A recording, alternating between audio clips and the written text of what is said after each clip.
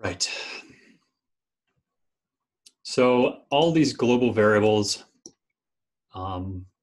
for audio, we take the name, and then in preload, we are setting where those files are, and they are under a subroot folder of assets, right? And we made this folder called assets using the file there. So preload is a way to prep our content that we're bringing in to be accessible. We are setting variation, so some browsers don't support all file types for audio. And you'll note that we can put like an extension here if we wanted to, but we don't have to. Oh, and now it doesn't want to load.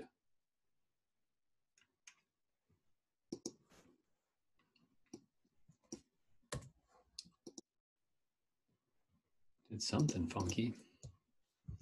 Let's undo all the way.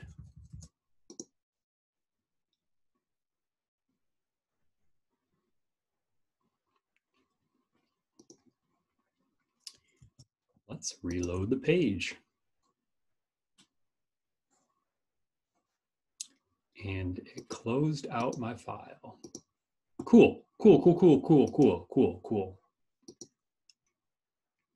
There we go. So as I was saying before I was rudely interrupted, M4A.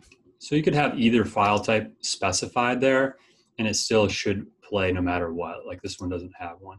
So it's optional. However, when we do get into images, we will need to specify for those. There might be something like image format option like this as well, but it's not worth getting into. So then, yes, we do have initial things that are happening in setup, right? Setup happens one time.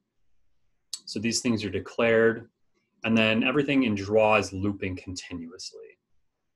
So we did have an integer called x changing its value over time, right? We could see another integer evolving down here because draw is looping, right?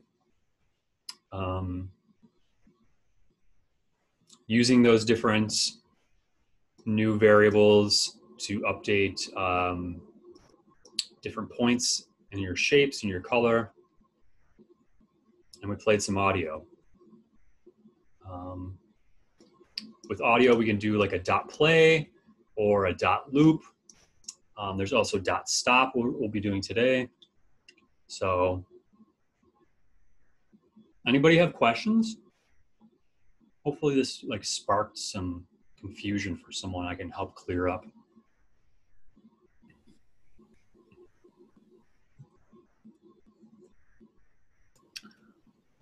I had a question about the print function that's after the if-then loop for the Z. Yeah. Mm-hmm. So what exactly is that doing? Because like because to me it looks like you're just printing like a statement, not like a thing. And is that like what the console is showing? Yep. So the console down here is gonna, whatever you put in quotations, it will print that. So poo. Printing it to the console, right? Not like putting text on the canvas. Correct. Yeah, it's just to access the console here. So by putting, z equals, we're just assigning what that is going to be for this value, and this is so we're actively printing whatever the active value of z is. So we could just say print z, and that would print to the console as well. Okay, so that z equals, so that's just the label for it. Yeah, because like if we were to say print x now, and we play this, which one is which? I guess the top one would be z. Yeah, but you don't really know, yeah. Yeah. So that's why having that label is helpful. There is also something something goofy about the plus. I don't really know what that entails yet. I don't know. Anyway, yeah, that's a good question. Anybody else have questions? I guess the two more major things are making sure you grasp how these variables are working as containers, right? Like how they're actively changing and updating, as well as these conditions. Like how does a condition work and why we use it. And these are pretty, for somebody new to coding, these are pretty complex, components to tackle.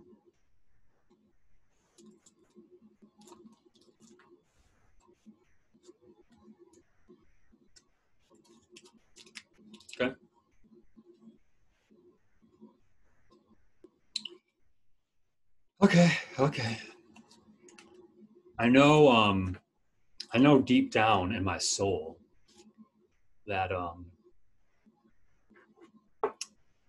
unless miraculously a higher percentage of everybody is already coded before, I feel like we're in for a rough patch.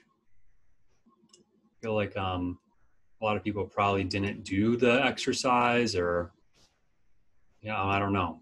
I usually have a lot more questions, so I'm definitely right to be worried here, I should say. But I am only one person. You got to come to me if you need help, I suppose.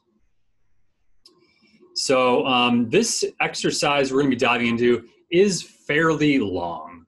And even we got through last class to the bottom, but then I also added a couple other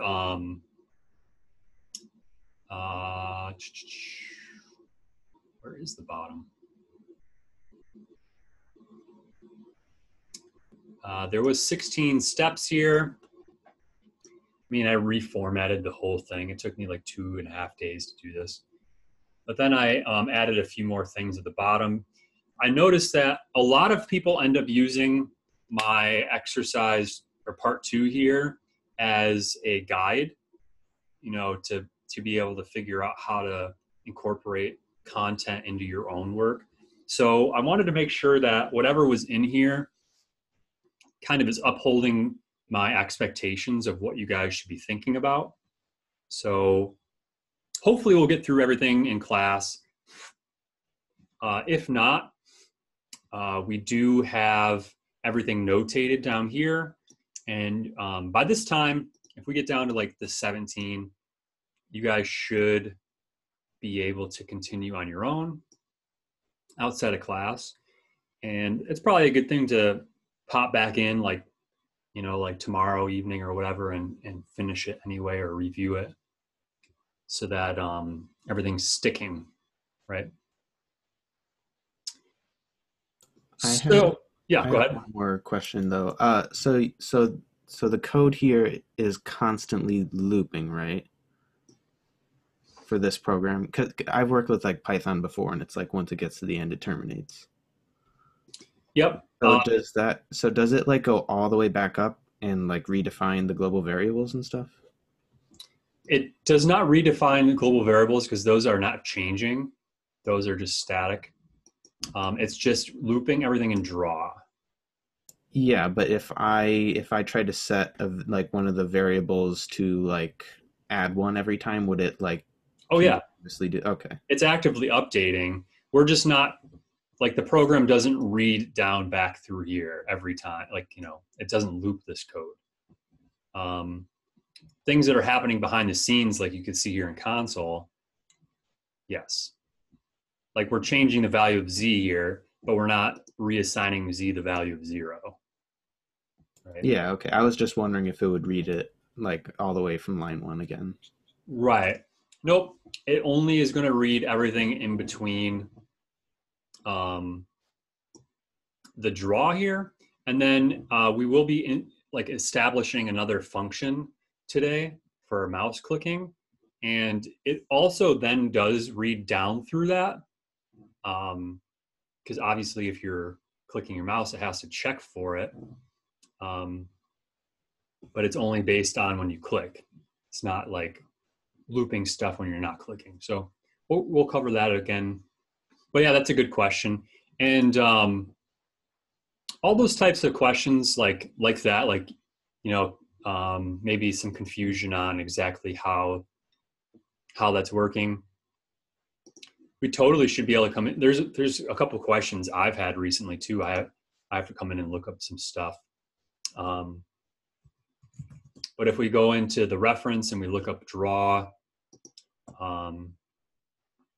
it should go over in detail like what everything is. There are some things I've looked up and there's zero description.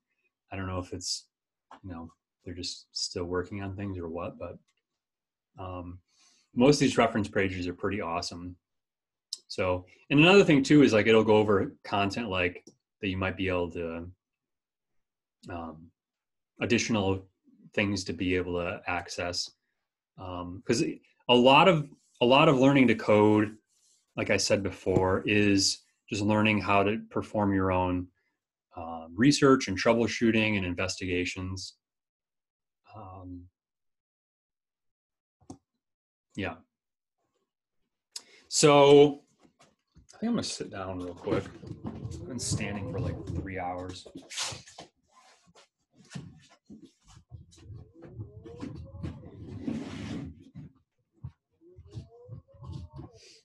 My table's funky here. So yeah, I want you guys to go to my website, head over to this part 2 of exercise 4. And you're gonna wanna download the zip file, download this text file, and then get open a P5 window as well. So depending on your setup, obviously I know you got to watch me. You know, you might want to put like your editor and your our class website in the same window, just a different tab. It's up to you. I'm going to keep it all open unless somebody has a preference. They can't. Yeah, and if you guys can't see things, I could totally like increase or decrease sizes of things. So totally just let me know if you can't read something. So yeah, get these 2 things downloaded. Give you a minute or so for that.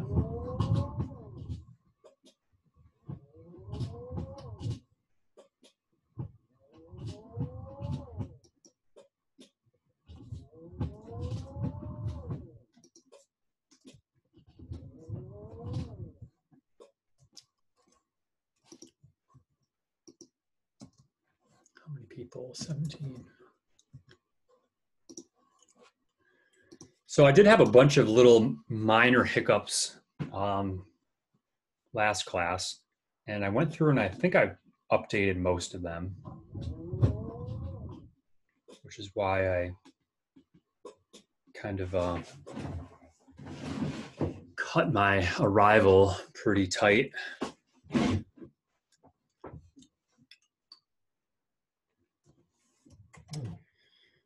Okay.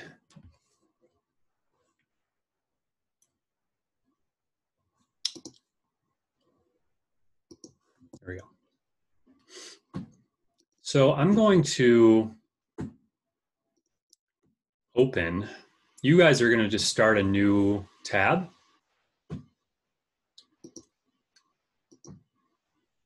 I'm just going to open the class demo page that I already had. Actually, let's see. Copy that. And then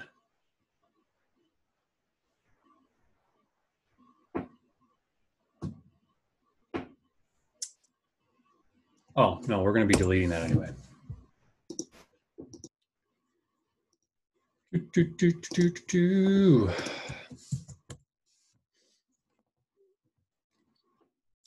Yeah. So you'll want to create a new file. We could delete everything that's in there. So we're going to copy and paste stuff. You want to name this accordingly. You will probably come back to references, especially if you're semi-new to code. Definitely want to make sure you name it correctly so you remember where this is for later access. And then next step we're going to want to do is go up to Sketch and then add a new folder and call that new folder Assets.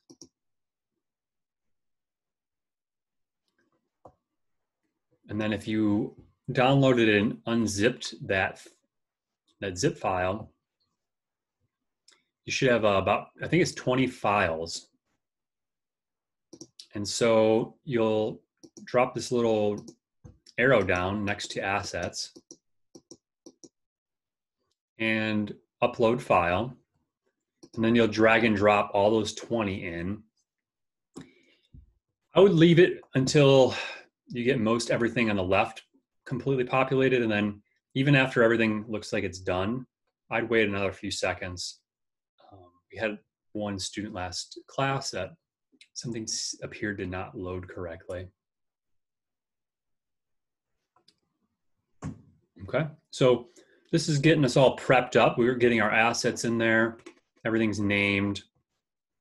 And then all we have to do is paste in the initial text that I gave you guys in that text file.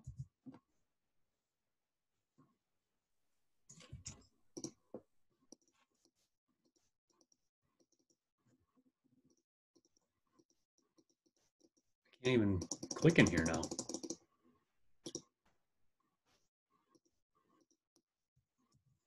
Weird.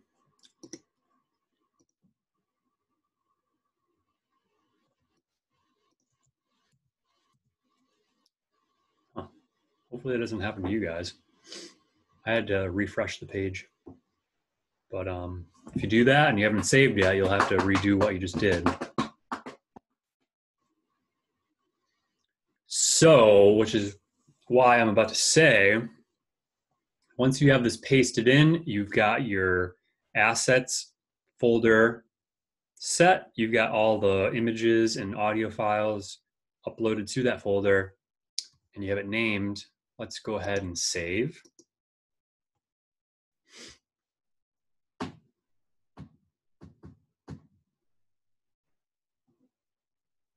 Yep.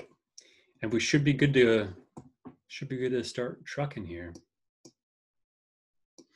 So I purposefully set up this and left in an error that I had when I was converting this, and actually two different errors.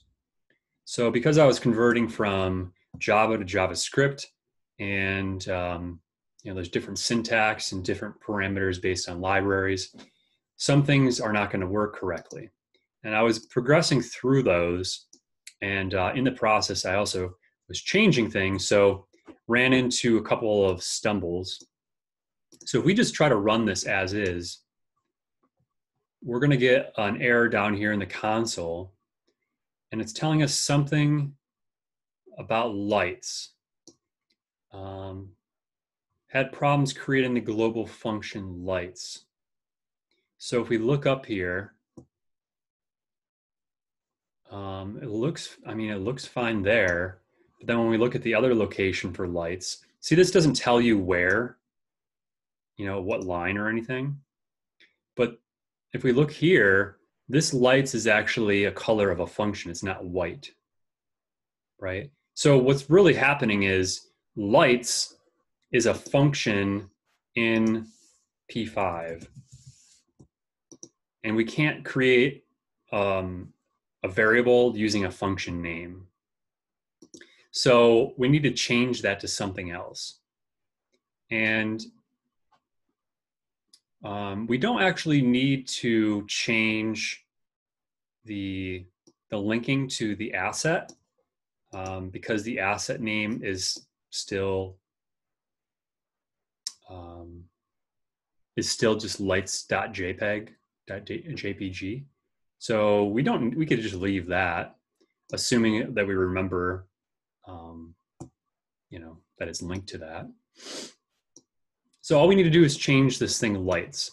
So what I did on the exercise is just I named it as the character for that scene, just like I did with the ET. And his name is Jack Skellington, which I didn't know. I didn't remember, at least, that he had a last name. And then we also have to make sure that we change the lights at the top as well.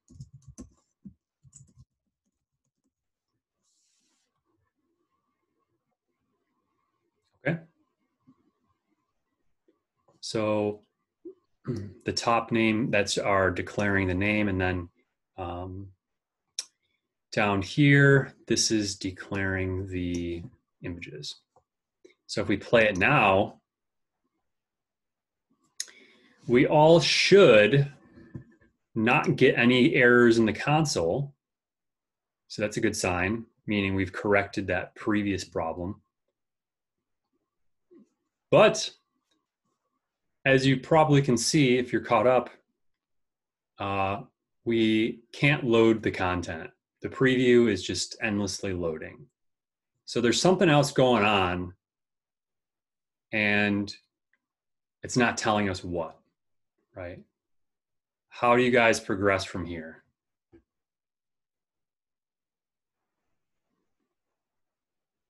With the Chrome developer tools. Yeah. I mean, before I even did that, before I remembered that, there's, because I'm used to working in processing, which is its own app, so there's no developer tools for the app. So I was just systematically going through and like deleting everything and just checking one thing after another, or not even necessarily deleting, but like commenting everything else out and leaving one on until I got to something and figured it out. But yes, developer tools. So if you guys go up to the top right, and I will note that somebody last class had Firefox and they were getting a separate error that I am not getting. It didn't appear to be impeding on the actual exercise, but it is a separate error. So if you click the little menu button at the top right, I'm on Chrome, but it should be pretty similar for most browsers now. And we go to more tools, or for Firefox, it'll be developer tools. And then we're looking for, once we open that up, we're looking for the console tab. So you probably start at elements here, and we just click over to console. And so the easiest thing to do is to realize that there's this little circle with the line through it. You guys can always clear that console. Can I zoom? Yes, right? The little slash line there. Can you guys see me zooming in like this? Anybody? Yes? No? No, I don't see you zooming in. You can't see my cursor zoomed way in? No. Damn. We just see the cursor over the circle. Yeah, damn. I can zoom it all the way into like full screen almost, but oh well. That's a bummer. So yeah, the little clear console button, that'll clear it out. You also have the clear console down here in the P5. But anyway, so now if we hit play again, we should see some things pop up. And I will note that the dev tools, the yellow error indicator, that's something that's, from as far as I could tell, something to do with the library for P5. Nothing that we really have to worry about as far as I could tell. But we do have to look at these red errors. So we just read through them, try to make sense of it. It looks like it's dealing with something with sound. We keep looking. It says something assets and then knock, walk, door open. The next one's germ. What do you guys think happened?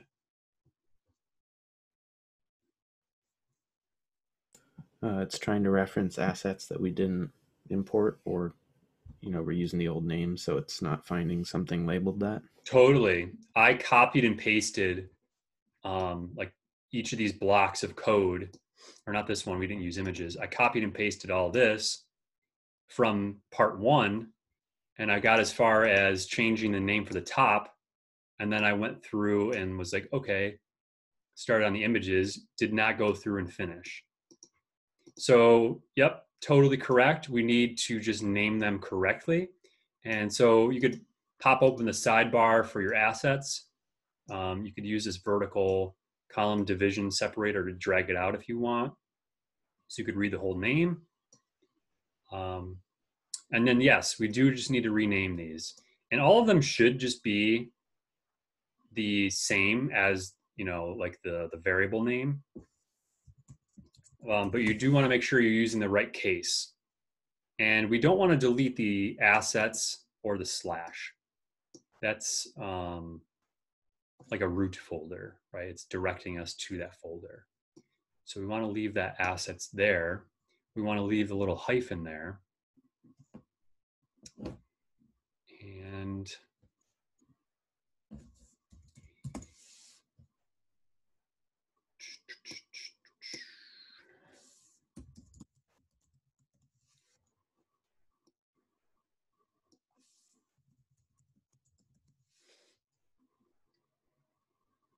okay, I think that should be it. We can collapse that assets folder. And I'm gonna shrink some things around here. Should be able to play now.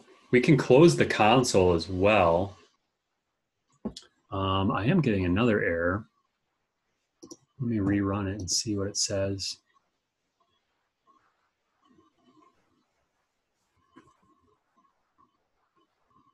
Well, it loaded once, so I'm not sure why it's not loading now.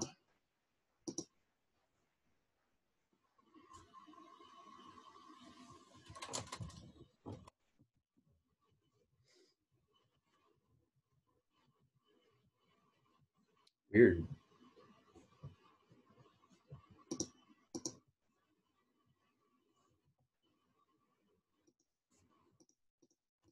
I'm wondering if my internet kind of went funky there. You guys can still hear me, right? Yeah, you're still I there. can hear. Okay, because I had the little mini window to show like who's talking just disappeared all of a sudden too. So I was like, just making sure. Oh, there it goes finally. Geez, that was like super long.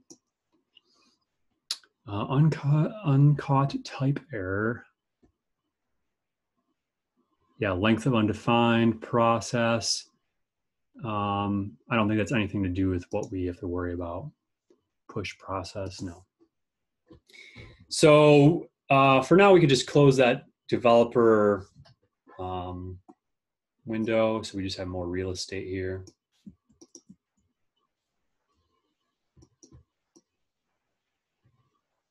Can everybody read my code still? Because hopefully that's large enough. It's still there. Yeah, it's good. Okay, this way everything's like on one screen.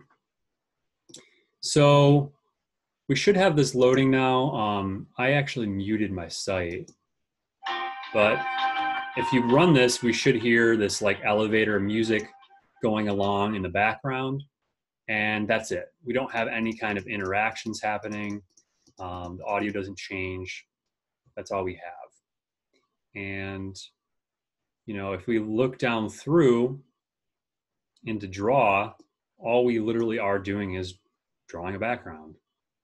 And in setup, we're looping one audio file. That is it. So we're going to get into copying and pasting things now, since we went through most of the error stuff. So we are on step 5, and friendly reminder to save. Because, you know, the power could go out. Or you're like me and the browser just lags and glitches or signs you out for no reason. So yeah. I guess that could be a good thing to try to remember to do is like, if you have like a tab open with P5 and you were working before and you go back to that tab to work, it might be good to like refresh, you know, the whole website before you continue, because it definitely did sign me out the other day, because I'm assuming that I had a tab open. I kept working the next day, and just in the middle of typing, it just signed me out and lost some. I only lost a couple lines, but because I was saving frequently. But so step 5, we're going to add a couple of variables. You can either type these in or copy and paste, and these are just variables. So we're going to paste them. You could paste them right with the other variables if you want to keep things organized. And just assigning a value of 0 to them. And after we name a new variable, we can now use it in the program that we're making. So we're going to go ahead and copy step 6 here. There's a bunch of stuff, so go down a little slowly there. And we're going to delete the background that's being drawn in Draw first, and then paste all of the rest. And should be pretty well aligned. You could do a Shift Tab if you want things to be super clean. Super clean.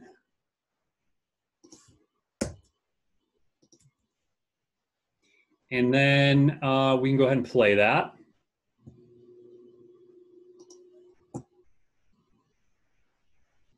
Is anybody getting like blank lines, in, like a double return down on these, or no? Something like that. It was before for me, and now it's not. I'm kind of just confused why it's going back and forth. But it's good either way. It's just, you know, there's a note reminding you that like all the spacing doesn't really matter. You know, sometimes you might copy something from somewhere and it might show up like this. You know, it might just show up all in one line, like huge strands, which it'll still run. It's just harder to read. So keeping things organized like this. I even like to have, you know, different spacing between different elements. So I know, you know, visually where chunks of information are. So if we run this and we move our cursor around, we should see that we are getting these shapes to move, right? They're floating around, just doing their shape things. Give me 1 second. My voice is, or my throat's like a little, I don't know, dry or still remnants of having a cold or something. I realize, oh, I have a humidifier right here. So shapes are moving. They're changing color based on our mouse moving, mouse X, mouse Y values. And if we don't move, they're not doing anything, right? So if we go in and take a look here, everything that we just pasted, first of all, we can note that everything's encapsulated in this new block, this new if condition. And it's setting a question, if scene is 0, right? 2 equal signs is checking. It's not assigning a value, it's checking a value. So if scene is 0, it's going to do everything, execute everything after that between these brackets, right? And not only do we have these comments that I put in here of like where the bracket is ending for these different segments, even for draw. But if you, this is really helpful to know that if you click next to a bracket, either before or after a bracket, it should show you where the end of that bracket is or the beginning is, right? So you can logically see where things are. So you don't necessarily have to have these comments, but I prefer them. And if you guys have it, it helps me troubleshoot your projects easier, you know, other people looking at your work. Super simple to keep up with, and it definitely helps. But so not only can we add comments, can we click on these brackets to see the ordering, the hierarchy, but we can also note that, I probably said this before, but the alignment, right? The if function is nested inside of the draw, so it's tabbed over, and all of this other stuff is nested inside the if because it is tabbed over as well. So we'll talk about all of these pausing things in a minute. They're relating to audio. But we do have this other chunk of content here, and it starts with a push function and ends with a pop function. So this stuff you could look up too if you wanted to. Push, pop, they work in conjunction with one another. Push, pop. And what it's doing is, this is a good way of phrasing it that they put on that reference page. Starts a new drawing state and restores the original drawing state.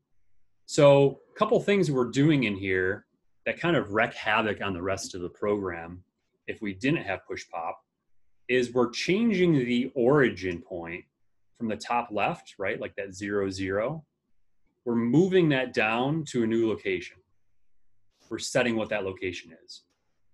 So this is helpful for things like rotating, because if we didn't have this translate, like if we comment that out and we hit play, that translate's going to be in the top left. So you can see the shapes like barely moving up there, right? So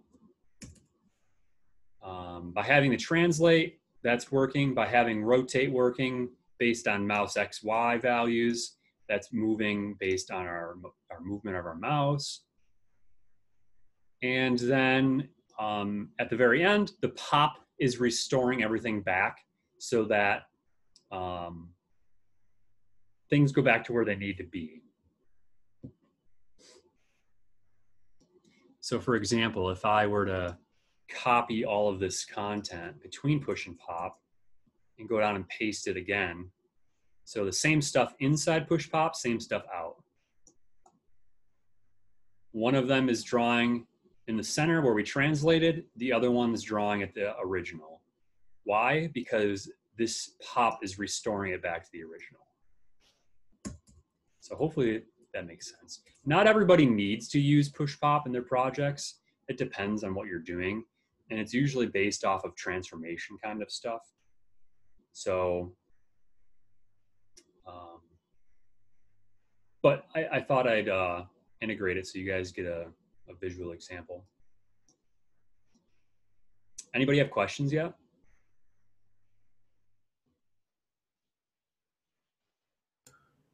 Wait, so when you move, could you like move translate the origin point at like in the setup code or something, or like at the beginning of a draw, so that like you're always working in like the middle rather than from the top left?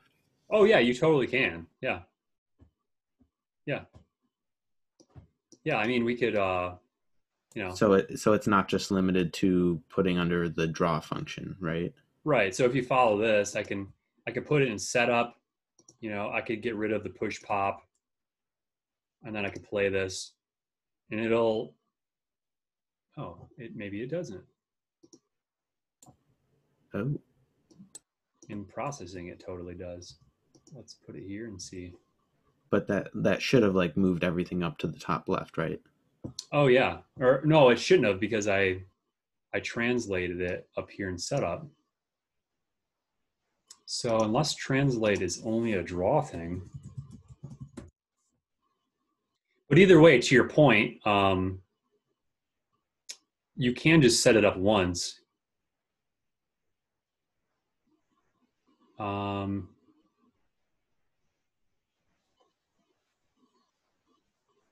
You called within draw reset when it begins again. So yeah, I guess maybe you can't have it in setup, but you could just take it and put it at the top of draw, right? And then it's always going to be set in the middle. However, then if you want to go and say, oh, I want to make a rectangle at 500 by 500, and it's going to be 100 by 100. Then go. And when you play this, you won't even see that because it's out of the frame. And just to show you, if we comment this out and play again, there's our 500 by 500, but it's being affected by the rotate because our push-pull is not doing anything. So that's why it's nice to use the push-pull. You can isolate things, you know.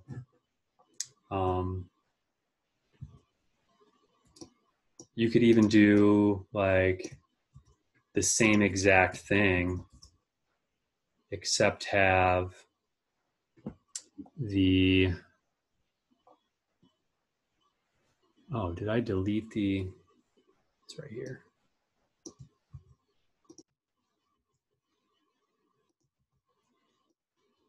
Could have this 200 by 150. And then you have two different locations, right? Because you have the pop putting it back to normal and you're starting a new one with a push. Anyway, this is getting down a rabbit hole here, but it's good questions. So Shift Tab should be good. Play it back, double check, yes, yes. Okay.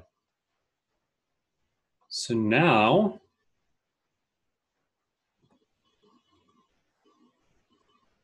we should go through and do a save just to double check we're good. And then we're going to be going to step 8 here, and we're going to get our shapes activated a little bit further. So we'll go ahead and copy that bit of orange code there, and we're going to paste it just before the if conditional in draw. So there's only one if conditional as of now. So we'll go in there. I like to make a couple of bumper padding spaces. Do a Shift Tab so everything looks nice and straight. And we could just hit play and see what happens and then talk about it.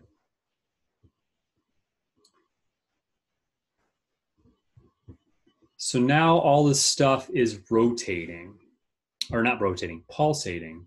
It was rotating. It's pulsating and it's rotating. It's doing the same stuff it was doing before, only now it's also pulsating, shifting in scale from the origin point. So, and it's also nice now that these are larger, you can see there's a tiny bit of transparency because I did add a fourth value, an alpha channel. So what's going on here? We have two new variables that we pasted up here earlier, which were resize and grow. Well, this is where we're actually finally using them in step 8. At the beginning, we just declared them. Resize and grow are 0, 0. So when this starts, this program starts, we have an if condition in draw. It's asking if resize is 0, which it is. So that condition is met, it's true. Therefore, we're executing everything that's happening inside of these brackets, which also contains a separate nested condition. And so what's happening is, because resize is equal to 0, we are changing the grow to increase by 1 every time draw is being looping, every time it's looped, which is like what, 30 or 60 times a second. Then once it reaches 100, if there's a separate condition, and note that this condition is only being queried or checked if resize is 0, right? It's nested within inside of that condition. So 2 things have to be met here. And it's asking, is grows 100, right? If grow is equal to 100. If it is, we're reassigning resize the value of 1. We're changing the value of resize to equal 1. 1 equal sign. 2 equal signs is testing a value. 1 equal sign is assigning a value to whatever's on the left side of that operator. And we will also note that now if resize ends up being 1 instead of 0, this is no longer true, meaning all of this is no longer executed. But this is now true, meaning all of this will be executed. It's the opposite. Grow is minusing itself. Once grow equals 0, resize is 0. Once resize is 0, this is activated again. So we've essentially just created a switch, and using that switch called resize, we are then allowing a change to happen using these variables.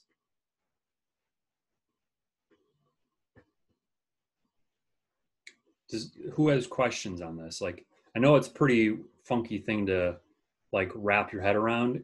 We kind of covered it a little bit last class with, you know, like grow equals grow plus 1. We went over that. But now we're relating one thing to another. And we're nesting conditions. Wait, when do you use like the 2 equal sign versus just the 1? Yeah, that's a good question to bring up. So this is literally just not assigning. This is checking a value. So what's the proper term? I always forget the names here.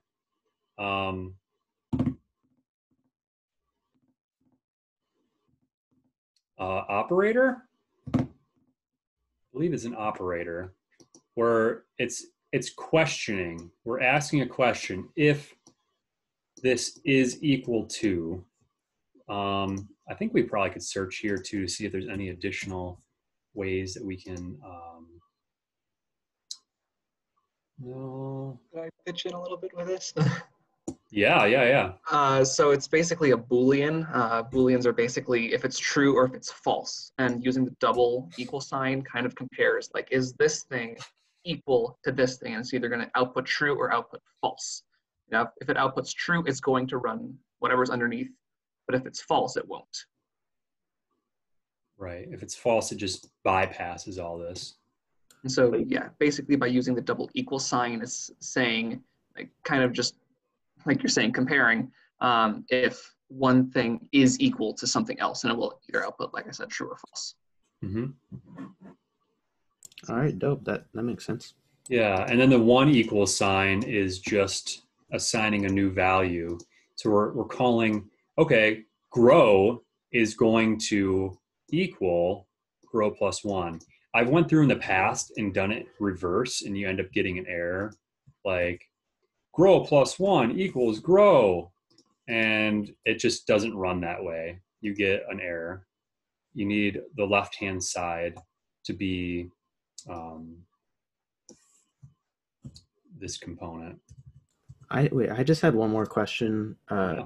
to you and Eric about the Boolean comparison. If I set a variable to 0 and then ask if resize equals that variable, will it work or will it not? Because it's asking variable, not 0. Theoretically, at least I haven't tested it out a whole lot with this, but theoretically it would still.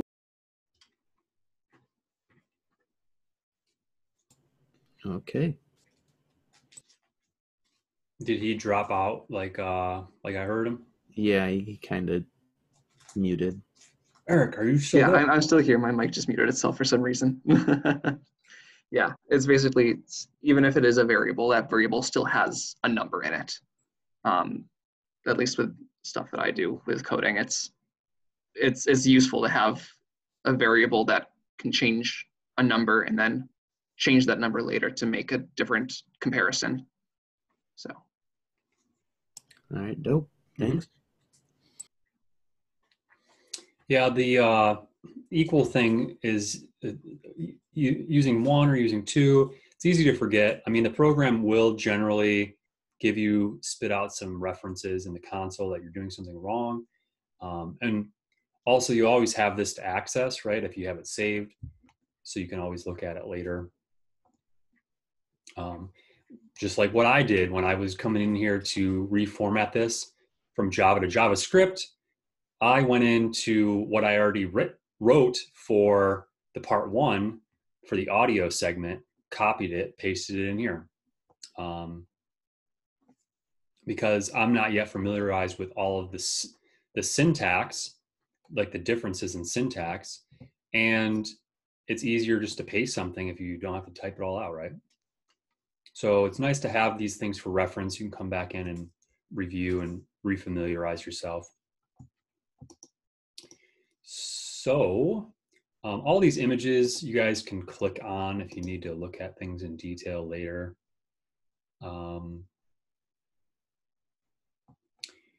Right.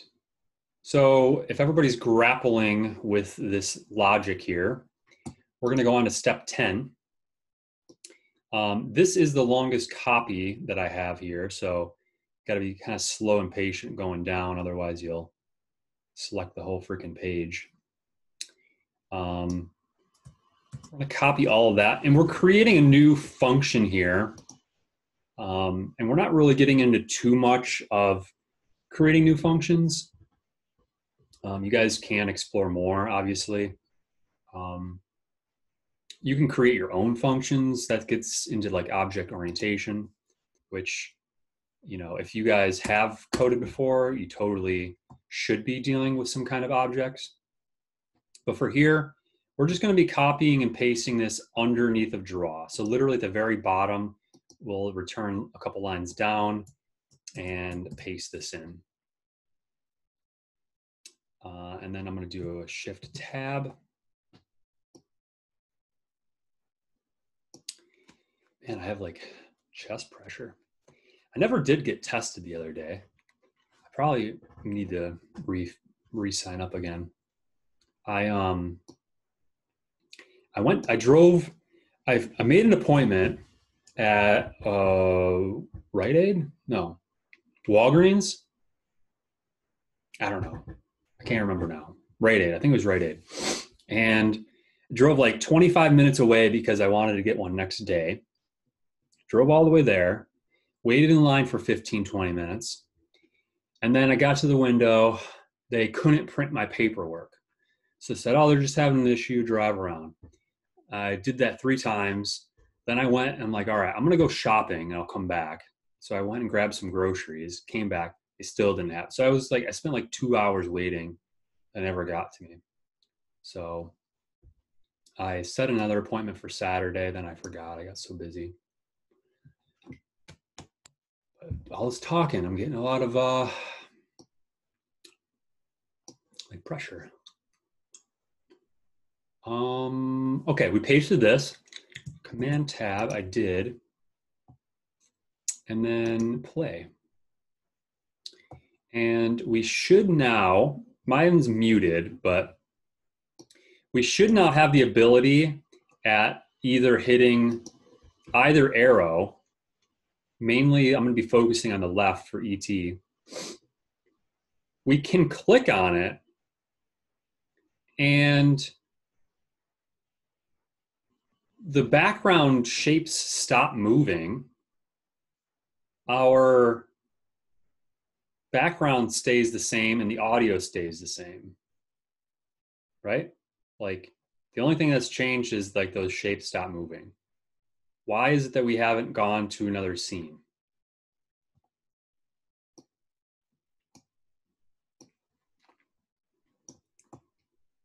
Well,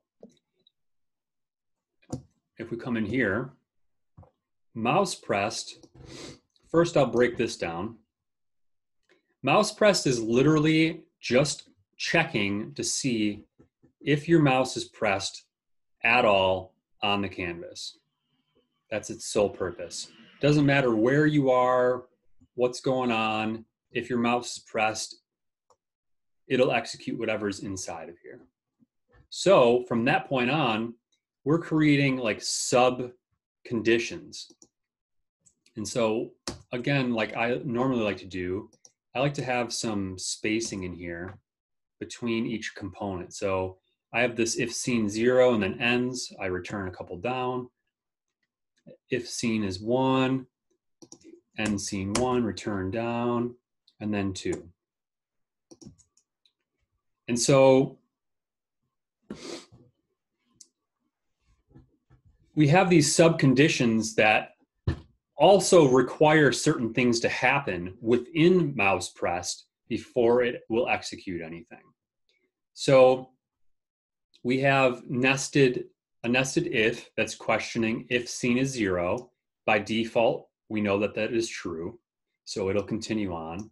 The next if condition is asking if your mouse coordinates are in a specific location, which I'll just tell you for right now to make it easy, which is this left button location.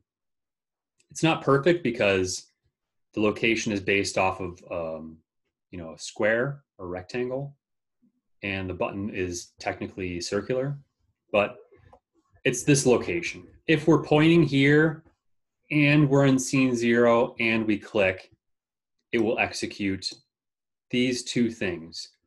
So we clicked, there, or we clicked here on the right arrow, and the scene changed and other audio started looping, but we didn't see a change in the background, and we didn't get the elevator music to stop. Why is that?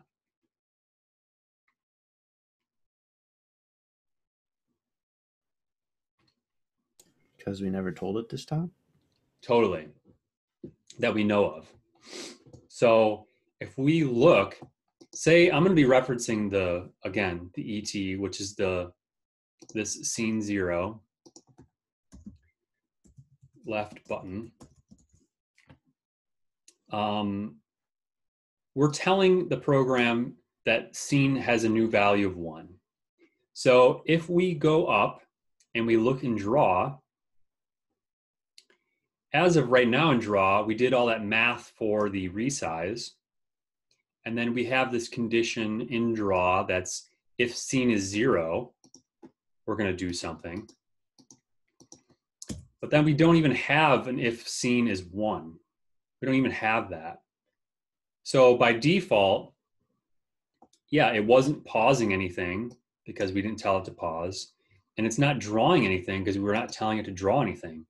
The last thing that it drew was just staying on the screen as a static image. So we need to have another like block here, another condition for scene 1. So we're going to go down and copy and paste this chunk from line 12. And we're going to put this at the bottom of draw, like inside of draw still, underneath the scene 0. And I'm going to return this scene 1 and 2 apart from one another so that they're visually separated. And now, if we're clicking on that left arrow and scene is 1, then we should get a different background. So if we hit play and we go through and we click on that, we do get the other background and we still get the audio playing, but we never lose the elevator music. So we could always go in here now, since I've already put this in, and just delete these comments for these pauses on scenes 1 and 2. And this is essentially pausing everything else that I could think of that could be playing from a different scene once I come into this new scene. It's like preemptively saying, okay, we left that other scene. We don't need to hear that other stuff. We don't need to see that other stuff. Let's draw a new background. Let's pause all that other audio. All of this audio stuff could, in theory, go down in mouse pressed. Because it's not like a play. If we had a play up here in draw, it would just sound horrendous, right? It would be like looping the play. But pauses we could totally have in either location. So it's kind of like we're mirroring the same setup in draw, where we have these if conditionals for like if what scene we're on, and in the mouse press we also have these if scenes as well, and they just do different things. Draw is drawing things to the canvas. Mouse pressed is doing things behind the scenes that we can't see. Right? Anybody have questions so far? I mean, as of now, we have like a lot of stuff going on, and it's easy to get lost. So I can totally relate. In the past, I've had a student before. I could tell they were kind of upset when I was going over the coding, and I tried to ask any questions with anybody, and they didn't answer any question, or didn't ask any questions. And then partway through the class, they just got up and left the room. I'm like, oh, they must have been upset. I guess they'll, or, I didn't really know exactly at the time, but they left and never seen them again. They just dropped the class because they thought it was too hard, but they didn't. They went through half the semester and then didn't, try to go through this. So, I mean, as long as you're keeping along and you're asking questions, I think it's pretty easy to see what's going on. It's just, I guess some people just can't overcome the personal limitations that you might set on yourself or something. So I'm just bringing this up because I know that I should have a lot more questions and trying to coax you guys. Like, I can't give you candy, but I would. And actually, last semester was the first semester that I couldn't have my semi-annual Coding with Donuts workshops. You probably, if you're been around DMS, you probably have seen posters up at some point, or printed pages or whatever. But oh yeah, I used to get 24 Paula's donuts, and everybody went ape shit for 15 minutes before we crashed. Sounds like a good time. Yeah, oh yeah. Sounds wonderful. Yeah, oh yeah. Yeah. You have that internal question like, God, should I eat breakfast today? Or should I just eat like 3 donuts and feel like garbage? And goddamn well right that you're going to go with the latter. Like, come on. Because who wouldn't? Yeah. Healthy people. Which I am, but there's just some times where, you just really need to feel like garbage. And they're Paula's, so, I recently had like a really favored donut here in Rochester. It's like a vegan place, and I got like an apple. I'm like, oh, give me an apple fritter. That sounds good. And it came back and it was like 3 times the size of any apple fritter I've ever had. And I ate half of it, which was like 1.5 of Paula's donuts, or at least one of them. And it was super greasy. So, and everybody praised it. So after that, I'm like, man, Paula's is really good. Wait, what place is this? Donuts Delight?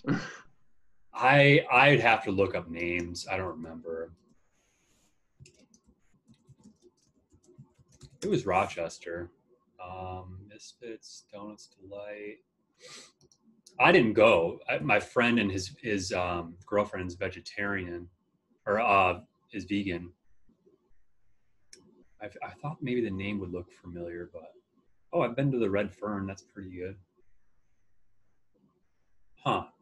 It might have been. I don't know. Bummer. I forget the name. Okay, side tangent complete. I feel good about that. I'd feel better with donuts now, but you know, we'll let it slide. God, I know what I'm getting tomorrow.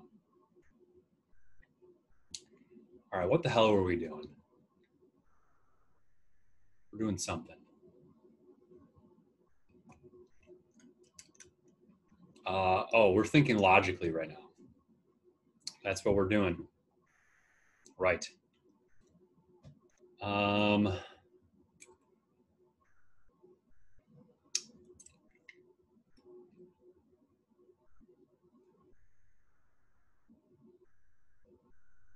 Was that where we were? Man, hold on. Let me backtrack here. I think we just pasted like the step 12 and then we maybe were on 13. Yeah, let's see. Going forward, you decide which you prefer.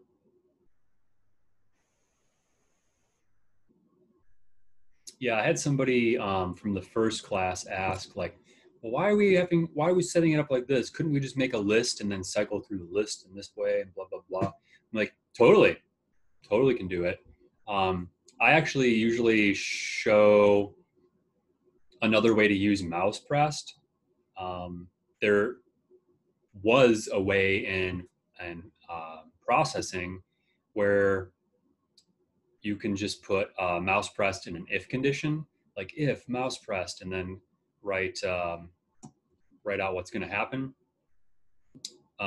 Doesn't work here. I tried a few different ways.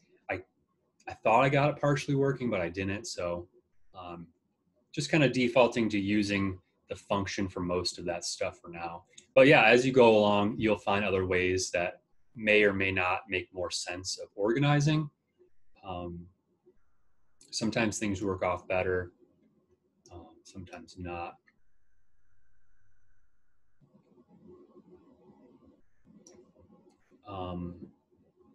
I also will note, as another little side tangent here, especially those who are maybe a little bit more advanced with coding.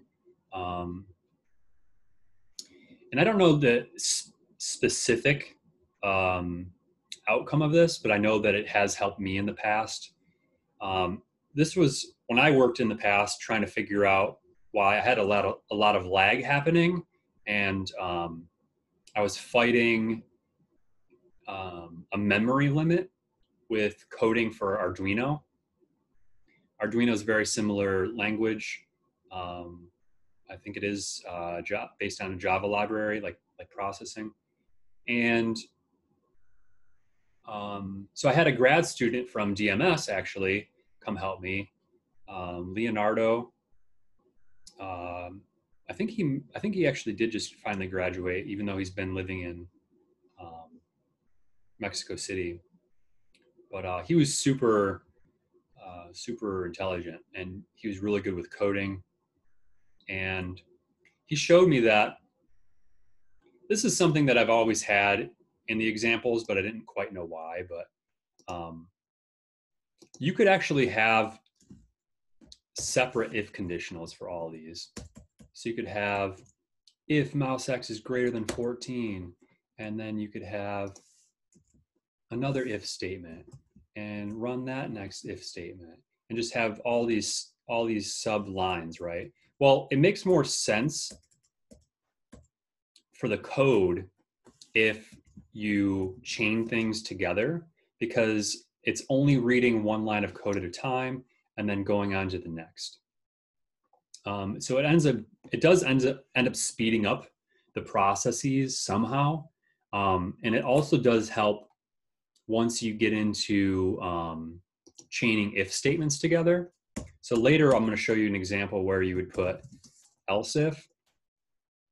So you check if your mouse is in this location. If not, else is it in this location?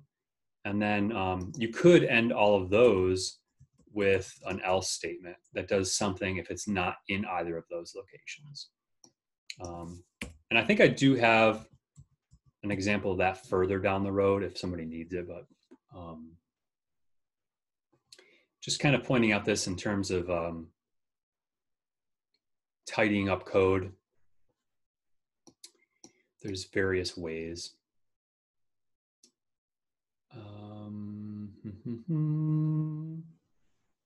Oh, okay, yep. Deleted those other audio syntaxes now. So after line 14, if you went through and deleted these little comment slashes for scenes 1 and 2 within draw, everything should go through and you should be able to click on all the different things seamlessly, right? We also will now copy line 15, or the code from 15 here. And we're going to put it within mouse pressed within scene 1, which is the ET scene, right? So within scene 1, we're going to paste this. So we have to figure out where scene 1 ends, which is that bracket there. I even commented it. And we want to return down before that and paste, right? Could put it at the top. This doesn't really matter in this case. And so if we play that back and we go, uh-oh.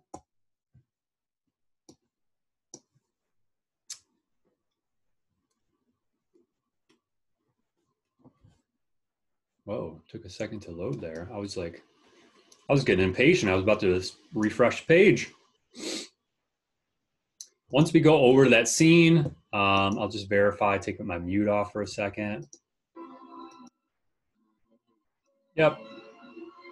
So we should have the ability to click on ET's little light up finger there, and we should get that audio feedback, right? And I will note that if we keep clicking,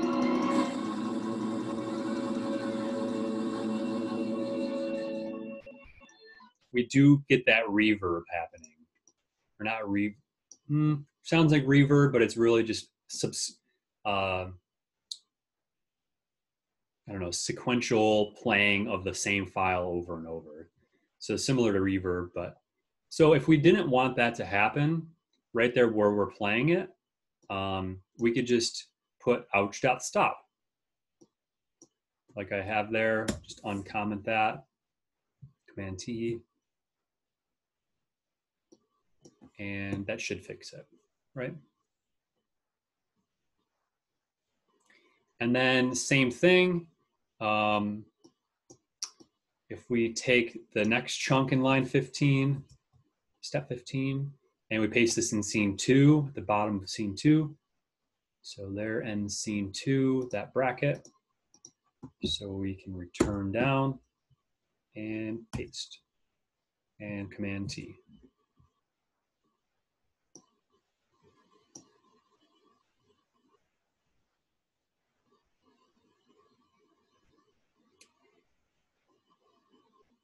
And that already has the stop in there.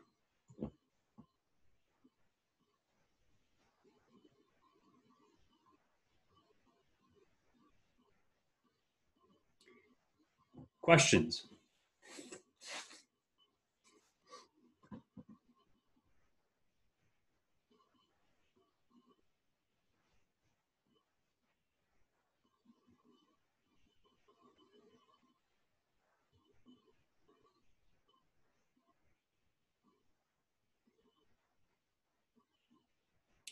So I will go into the next kind of extension here.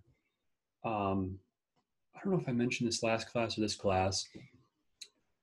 Every semester I go through and ends up being like the same kind of like pitfalls that people fall into with their projects, and they don't feel as interactive as they could. And these next bits kind of enhance your interactions, and there's not a ton more effort. It's just thinking through them and setting them up. Like right now, we have the ability of clicking on these different places, yeah, to like do different things, but how do we really know to click on them? Like maybe these menu things could make sense, and the arrows can make sense, but we don't get any visual, cues that we can click there. Like, so how can we make that a little bit more intuitive? That's what this new extension is going to get into. So we're going to start off by naming some new images. And these are images that you already have in the assets folder. So 17A, we're going to copy those 3 lines. And I'm going to paste them up with our other declared images. Once we have those declared, we can go ahead and load them with the next 3 lines of code. We'll put that in preload, obviously, and we'll put it down below all of the other images so everything's organized. Do a Shift Tab. And then finally, once we have these images named and called for, we can go ahead and establish one of them to be used. So this third bit of code, we're going to copy that. We're going to go into scene 1 under draw and paste it anywhere below the background. And that's important. We want to make sure it's below the background. So we're going to go to draw, scene 1. So keep going here. There's background, and it's just playing audio or pausing audio. So I'm just going to go after those before scene 1 ends and paste this. Do a Shift Tab maybe. Okay. And now, if we go ahead and play this, might have to wait a second for new content to load in there.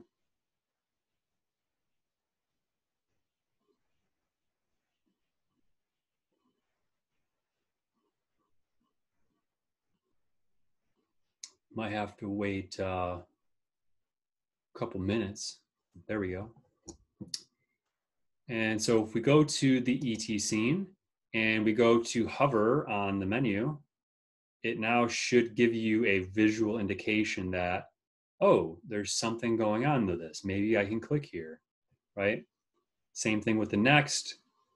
And to that point, not only could we apply a visual cue, but we could apply, audible, something audible, like a chime or something, right? Or some kind of indicator that we're talking about the menu. Similar to how we have like color themes.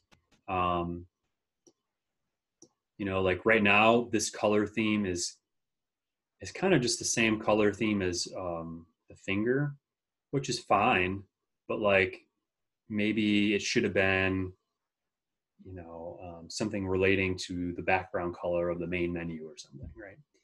But and I want to just show you, I didn't go over this last class, we kind of cut it a little too short. But if we look in our assets folder and we look at this like ET menu, ET next, those last 2 images that we were just pasting in, they're full images. We use them as a full background. So it appears as if we have just new content popping up, right? Like that's just that one specific spot. It's not, it's the full image. And I can show you guys how to kind of go about that process. I had a quick question Sure. on the step, like I think it's 15. Okay. So it's asking us to paste two like interactions into there, but one of them it says to put both of them under scene one, and I don't think you I want think Jack singing one under scene one. if And you also, refresh the page, it should update. I changed that. oh yeah, okay, I see it now. And also I think, oh okay, maybe that fixed the other. Well, the other one is under scene. Maybe you fixed that one too. Okay, never mind. Yeah, I changed a couple things right before class, right after running into them in the last class. That's why it's a little smoother. So you probably just had the tab open from the last exercise, I'm assuming. Yeah, but one of those interactions I think is already included in the step 10 code at the end. It's already in there, that one interaction with the what's this. What's this stop? Yeah, the if the mouse is clicked on this, then you play the what's this. That's already part of the code from step 10. Yeah, let me double check here. Mouse pressed. Oh, look at this. It's loading so pleasantly. There we go.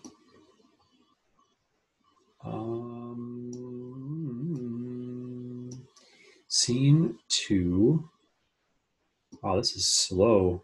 My computer is probably slow because I opened Photoshop.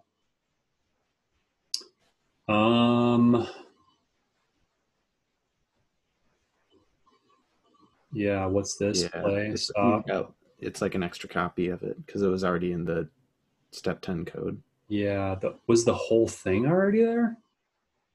It was just that block of the starting with that if then statement. It was, if you scroll up to step 10, it's at the bottom of it.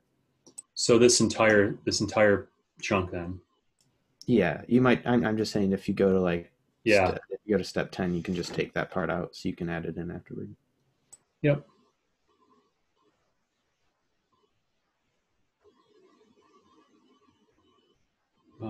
So integrating a second scene, and then this one was adding additional interactions.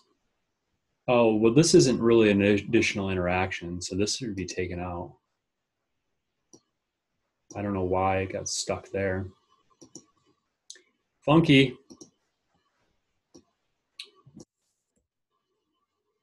Good call. Good call.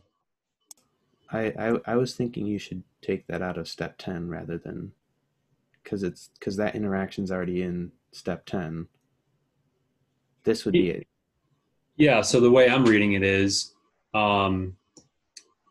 this step we're enhancing interactions with rollovers, and this isn't.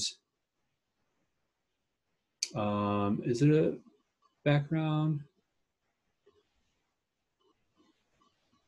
Oh yeah, it is. I'm sorry. I was thinking it was doing pausing or something. Yeah, you're right.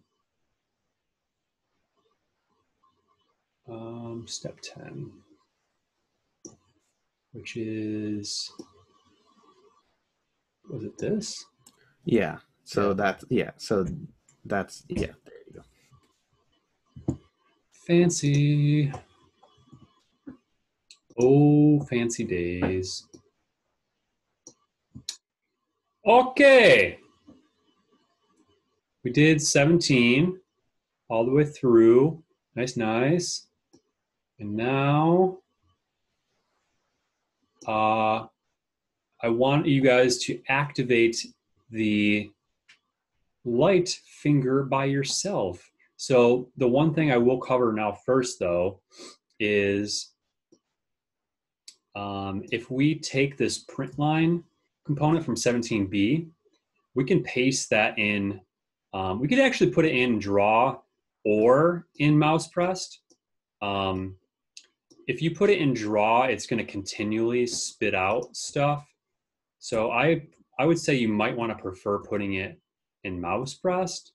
I don't know, it can go either way, because if you're getting something that's close to like a button, you know, and you want to map that out, if you have to click there, so I'll just play this.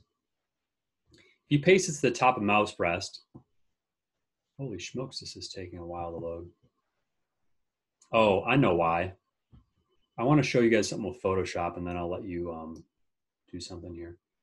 So if you're trying to map stuff out, you can click anywhere now, and it'll print out the mouse X, mouse Y numbers for you. And they're all in one line, right? I only did one print function. They're all in one line, separated with like a comma that I told it to print. So if I want to map out like the beginning and ends of this, you know,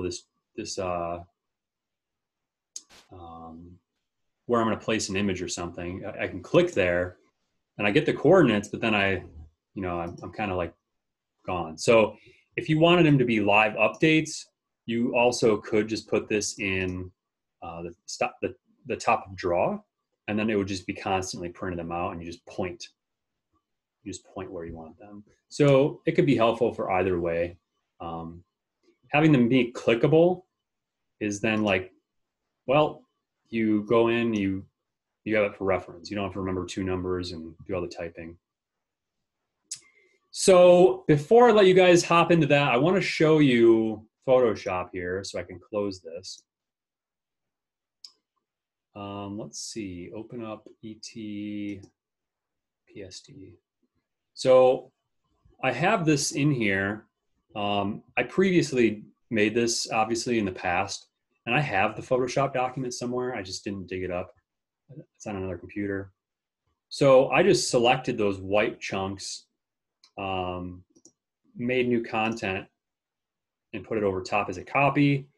And then I went through and just did some blending options, like outer glow, right? I put a solid color over top of it.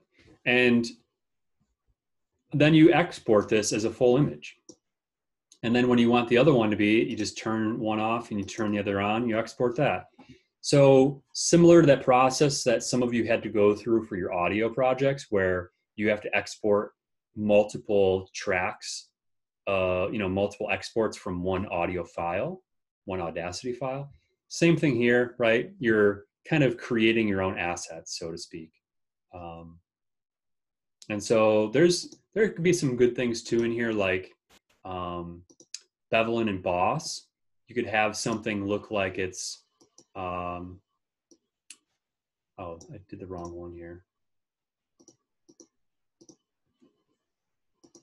So if we do like bevel and emboss, we could either choose an up or down effect, right? So you can make it look like the button is up and then you press it and it goes down. But if you do work with like a down state, you probably won't be able to use the mouse pressed. You'd have to use mouse released.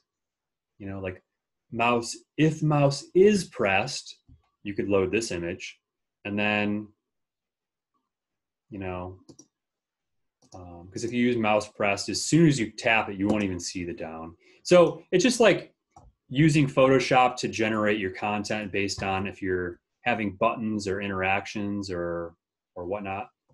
Oh, darn, I did do one for the finger, and I think I deleted it without saving it.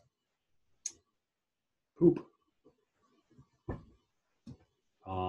So yeah, I want you guys to try to build that out. It's loading this image in.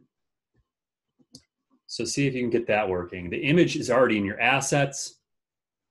You just need to name it, declare where it's loading from, and then load it in.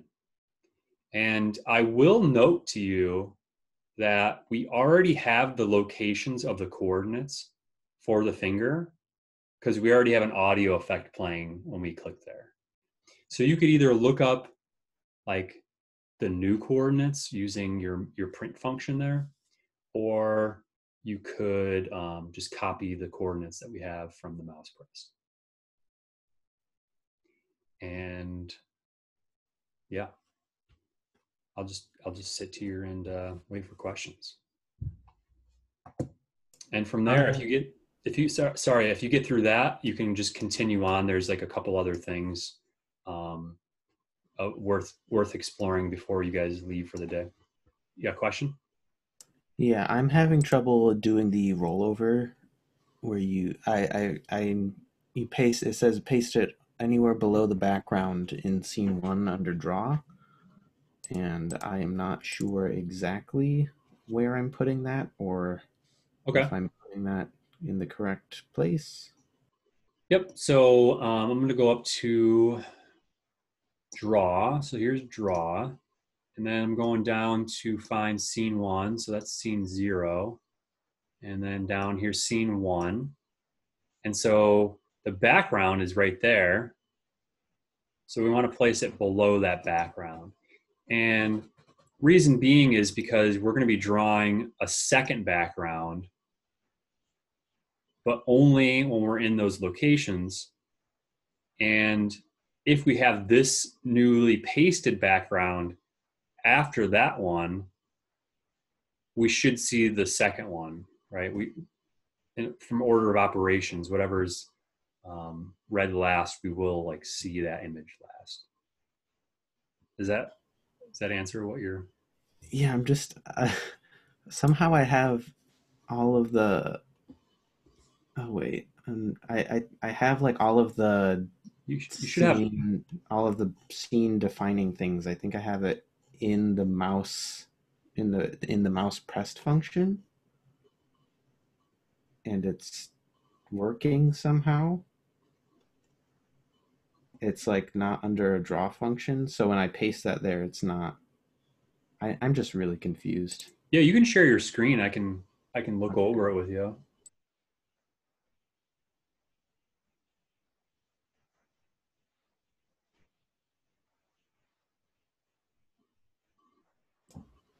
Okay, so I have.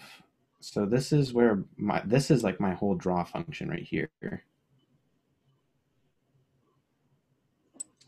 Yep. And Yep. then Yeah. I have the mouse pressed. So yeah, you missed a few steps here. So if you scroll up a little bit, you see the last thing you have in draw is a scene 0. Yeah. Yeah. So we want stuff after that scene 0 before draw ends. Yeah. And so I need basically more copies of this. Yep. And I have scene. Yep, and I have that on the page. Let's see what number it was.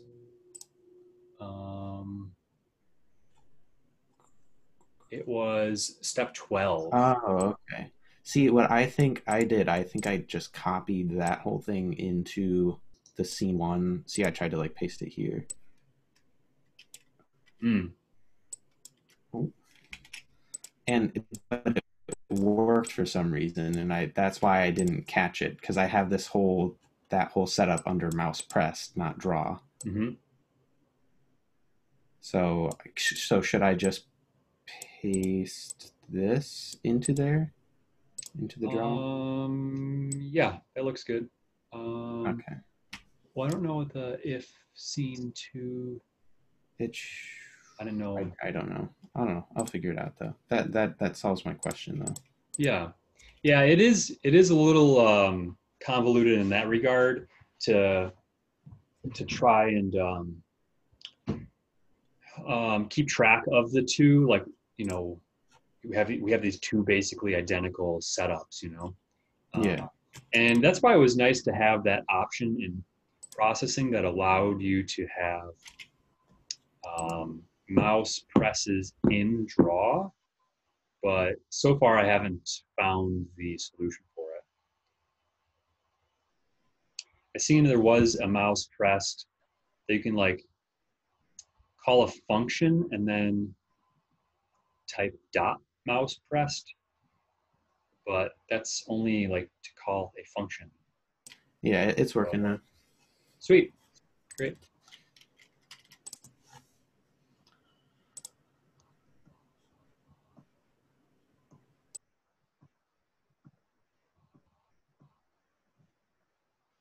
Yeah, I'd see if you can get that finger light going. It's a good step to validate that you've gotten the steps down. And then if you've gone through that, either in class now today or continuing on, I'm just going to sit in here. I told the first class, I'd sit in here and follow through all the rest of the steps so that I'd have it recorded. And then this way everybody can access it later. So, if you don't have questions and you get through this finger deal, you guys are good to go. Otherwise, I'm going to stick around and walk through the rest. So I'll just wait a minute and make sure nobody has questions on the finger pasting or finger establishing piece.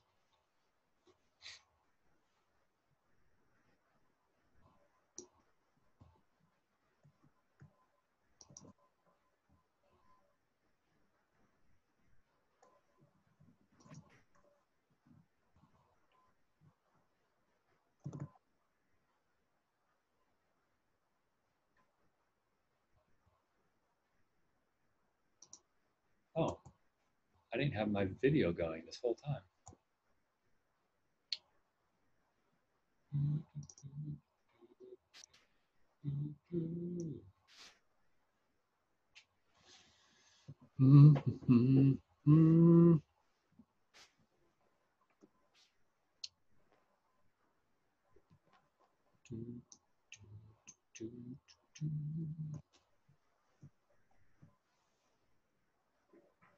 Oh, I suppose I could walk through it.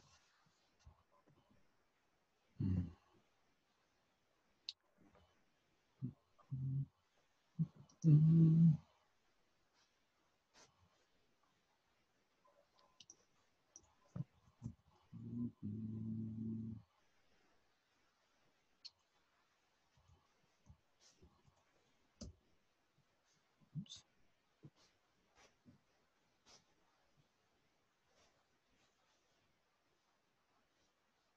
Oh,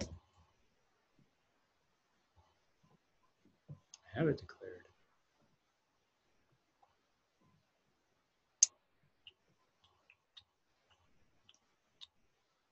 Ah, it is declared.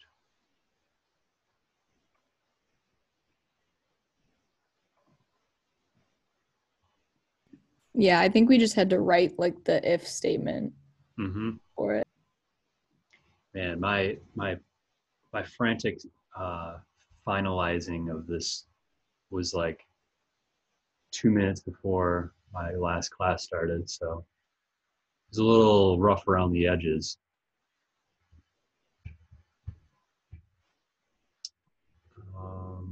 What am I doing? Oh, I'm going to get someone.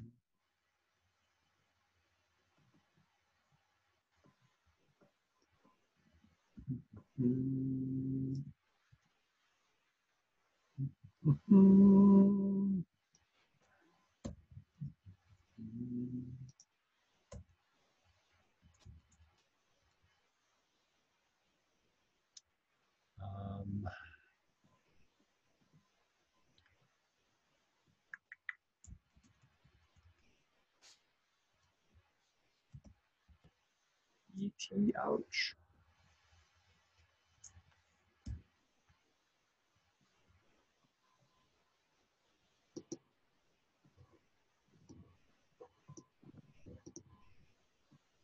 Boom.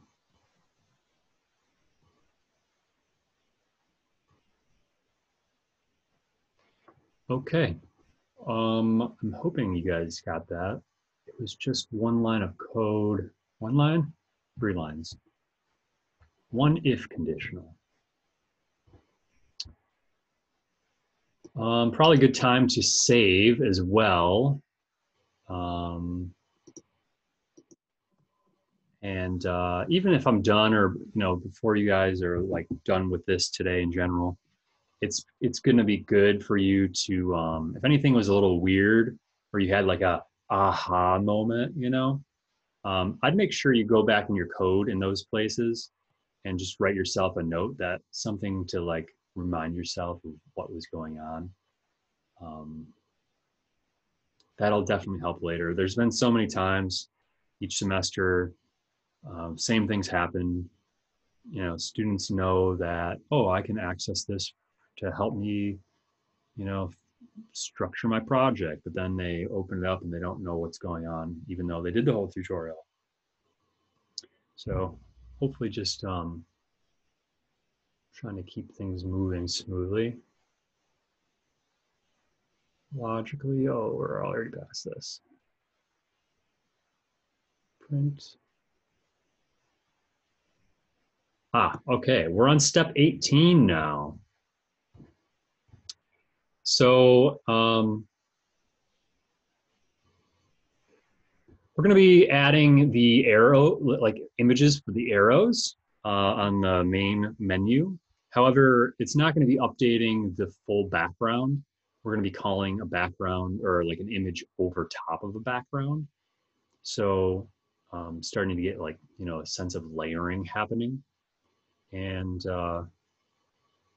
in the way that we're going to be doing it, the image is going to be static in one spot based on a rollover, but once you know how to call that image in that way, you can call images however you want, right? Like location of them is updating based on whatever values. Scale of them maybe changes, opacity of the images change. So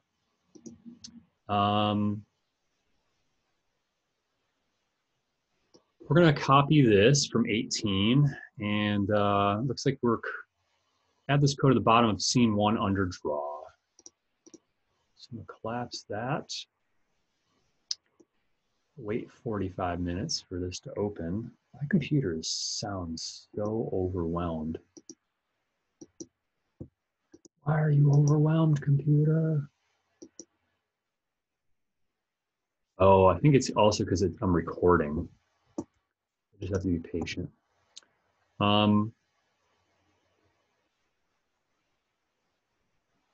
Lost my train of thought. Bottom scene 1 under draw. So on draw.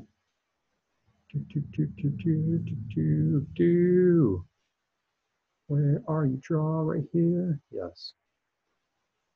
Okay. At the bottom of scene 1. Adding scene 1. There we go. Okay. And let's play and see. Nothing. What did I do wrong?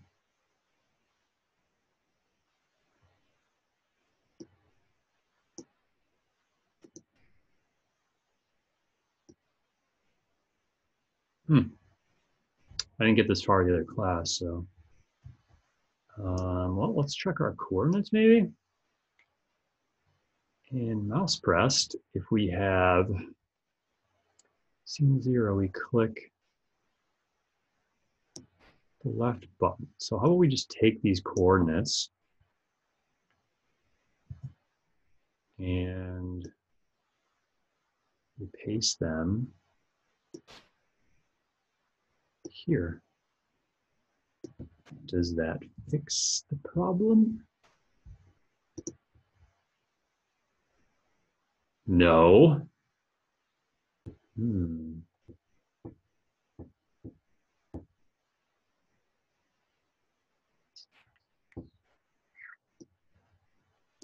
Funky. Funky fresh. Well, how about, oh man, lag is rough.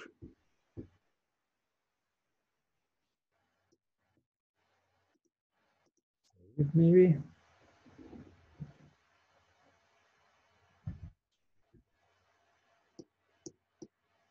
Man. Okay.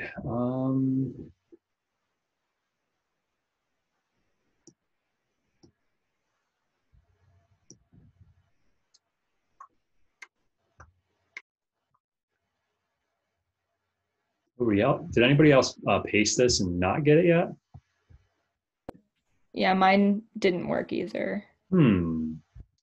Interesting. Let me do this. I will open my editor on another page. I don't know how this is going to work yet, but part 2, this should be the complete sketch. If I play it and I hover, it works. So let's take a look here. Where am I? This is scene, here's scene 1. I did else ifs, but that shouldn't matter.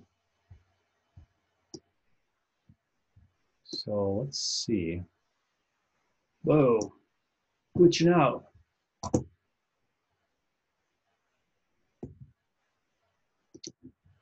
Can't even like get to my escape menu here.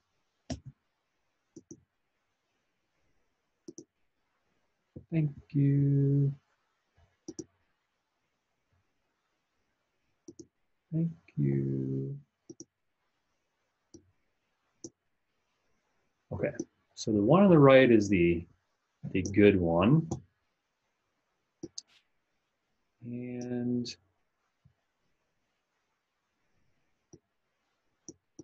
this is the line of code versus, is it the line of code? No, it's the one above it, right? The image left arrow at the top. Oh, or wait. Where Never is mind. this? Oh, I think you pasted it into scene 0. Oh yeah, maybe I just typed wrong. It's supposed to be in scene 0. Holy smokes. I was beyond confused. Yes. Okay, that makes sense now. See? Group effort, high fives all around.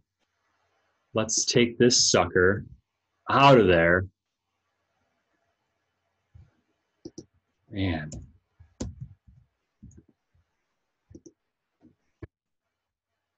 Oh yeah. Look at that glory. Smoking. So I think that was about it. I thought there was actually another quick thing. Wasn't there? Or just kind of, yeah, I guess just saying that you can complete it on your own if you wanted more practice. Since there was a lot of stuff, like different scenes, and I started focusing on one to add more stuff, we left the other one empty. It could be nice to go, like tomorrow, dive back in, make sure you're just like, I don't know if you've ever learned an instrument, right? You kind of play every day. Could be good to hop back in like tomorrow, just look over things, see if you could add another button or sound effect or whatever that I have in the assets. But yeah, like I said, you do want to make sure you save, comment anything you want. The complete sketch is on here at the bottom. So, if you do run into problems or whatever, you could always, I guess it's a little harder since it's on P5 on the web, but you could always create a new sketch in a new window, do the same thing, like load the assets in there, save it as a different name, and then you have the two to compare. So it is a little bit more of a lengthy comparison process. But totally, if anybody has questions, I'm here. Otherwise, I'll see you on Wednesday. Thank you. Yeah, you're welcome.